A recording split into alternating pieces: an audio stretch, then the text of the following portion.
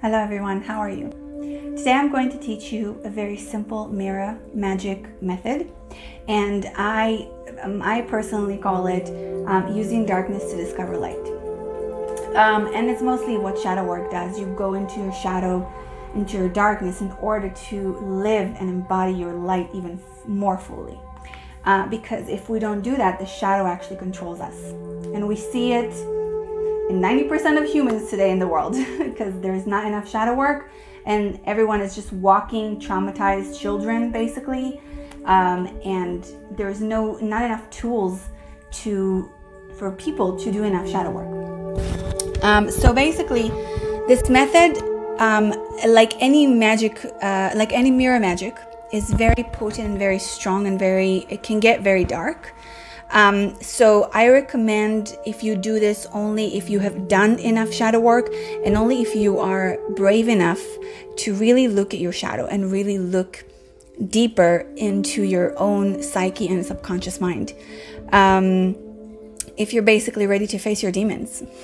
I wouldn't recommend it otherwise. So this is extremely powerful but simple method, and we're just going to stare at a mirror.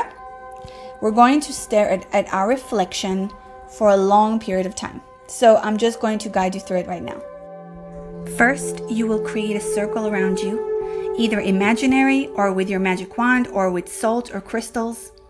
You can speak a protection spell that you create for yourself, something like, I am loved, safe, and protected at all times, and I invite only the highest energy of love and truth.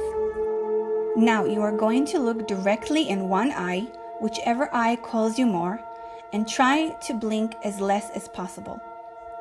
You will see the space around your head and face slowly shifting, and eventually you can even see your face shifting as well. You might hear messages, or you might feel certain feelings. You might see different people in the mirror and different faces within yours. Do not be frightened. These are your own subconscious deep images and wisdom trying to connect to you. Allow everything that wants to show itself come up and embrace all that is happening, knowing that you are safe and guided by higher spirits of love.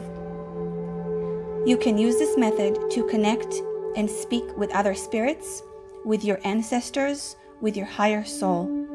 You can connect to your future self as well as your past self in order to heal any traumas and change your timeline. Yes, this is a certain method for time travel. You must know how to do it correctly.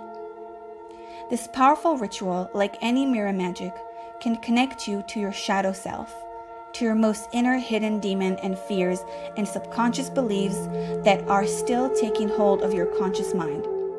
It is very powerful, and I suggest you use this wisely and begin slowly.